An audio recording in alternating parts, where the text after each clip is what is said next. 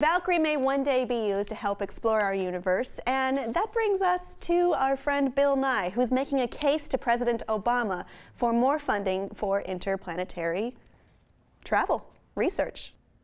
Mr. President, the space program, NASA, is the best brand that the United States has. Everywhere in the world, people respect and admire what NASA does. And right now, what NASA does best is explore the solar system through the Planetary Science program. People around the world shared the 7 minutes of terror as we lowered an extraordinary car, bristling with extraordinary instruments, onto the surface of Mars from a crane held aloft in that alien sky by rockets. Many thought it was impossible because nothing quite like it had ever been done before. Supporting a robust space program raises everyone's expectations of what's possible. With a space program, everyone in our society comes to believe and expect that any problem we face can be solved. It's inherently optimistic. It's part of our national character. So, Mr. President, we strongly recommend that you make sure that funding for the Planetary Science program is held at least $1.5 billion a year.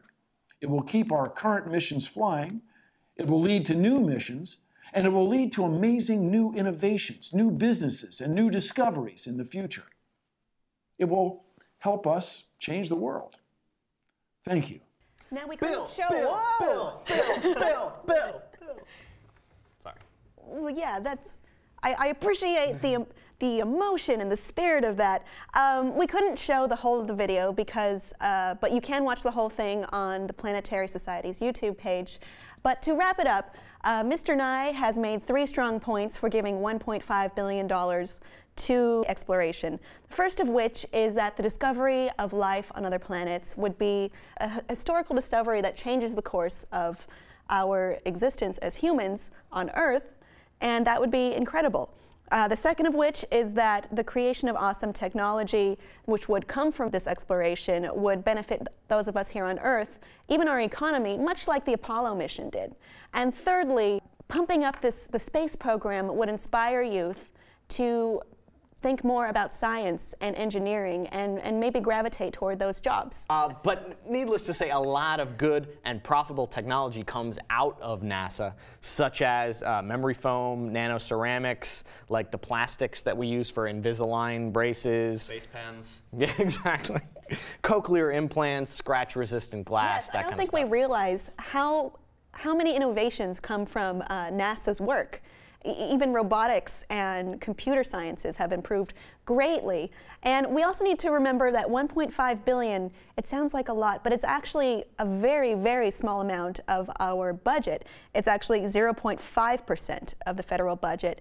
I think scrapping just like one military initiative would be able to pay for this. Well, considering how much of, and you could take the federal defense budget specifically, is sort of like wasted money, is money that is... Could have been spent more wisely, to say the least. We could talk for another 10 minutes about no-bid contracts and what a waste of money those are, and all the government red tape and bureaucracy that wastes money both home and abroad, so... Well, I think the beautiful thing about this is that it gives us back so much by dropping that money in. It is an investment, I believe, and it is highly profitable, not just monetarily, but also in our progression as human beings. Good. Don't forget about that. We're thinking about putting another rover, much like Curiosity, on Europa, which is one of Jupiter's moons, and a very likely candidate to be hospitable to life. There's a lot of water under an ice layer on that moon, and we're thinking, well, there's evidence to conclude that it would be a strong candidate for life on other planets. But we don't know. We don't know. And the purpose of this is to find out and to grow and to research and to benefit humanity through all of this. If you would like to support Mr. Nye's initiative, you can use #FundPlanetary or visit planetary.org/SOS to submit your message to the President.